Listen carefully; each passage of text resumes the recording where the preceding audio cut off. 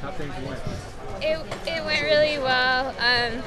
Kind of bittersweet. Obviously, I would have liked to have ended on the win, but this is just the beginning for me in terms of my running career. But certainly, this past week has been one of the best weeks of my life. Just thinking about all the different memories that I've had as a Duck, and no matter what, I think these past 4 years have been an experience that is like no other. So I just feel really blessed to have experienced that, and not a lot of people get to live like that, having so many people around that support you, and it's just very very huge honor, and it's sad that it's the end, but it's also a lot of great memories.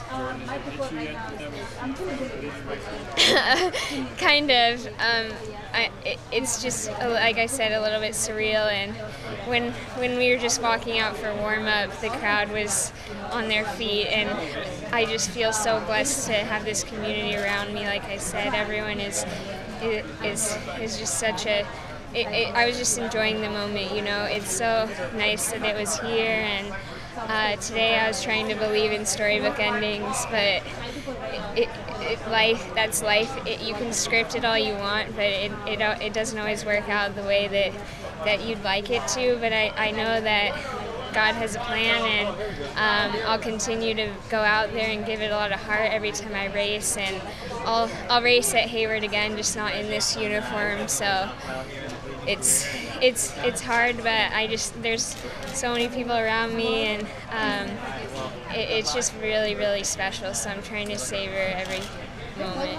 You've raced a lot of different organs. Just everything. I never think about winning or championships, or we've won a lot of team titles together, and that's always very exciting, but it's just all about putting in the hard work every single day and having people around me that support me. And I've had a lot of ups and downs throughout my career, but I wouldn't change a thing, because those are what make everything so exciting and make really a good experience. So I'm just very thankful for everything.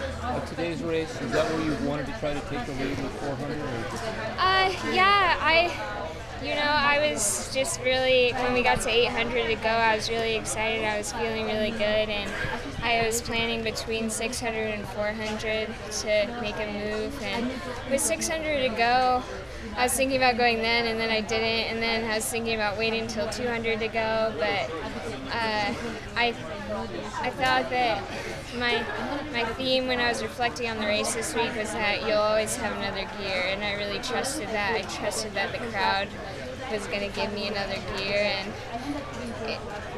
in this case, I guess the other gear was helping me hold it together, and not, Betsy passed me, but I didn't give up when Abby passed me on the backstretch, but with 200 to go, then I had to kind of be like, okay, just get as many points as you can, because the team is obviously the most important thing for me. And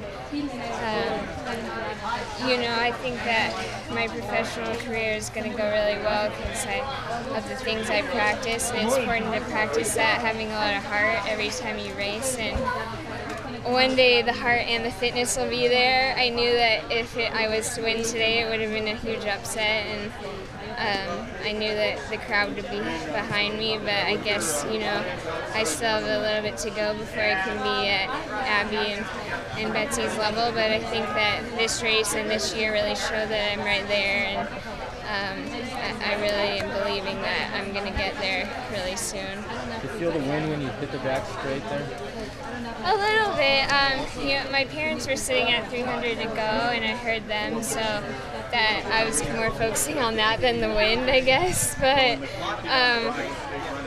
like when she went by me, she's a very good athlete, and just really good fitness. She's probably going to win USA's, and so I really respect her, and when I do workouts out here, I try to be like her, so it's interesting that, I pretend that I'm running like her, so it's like a kind of that balance there, but I think that I need a couple more years to be at that level in these distances, but that was honestly, we were running pretty slow, but the goal was to run the best 5K that I've ever run, and I think that was the best one.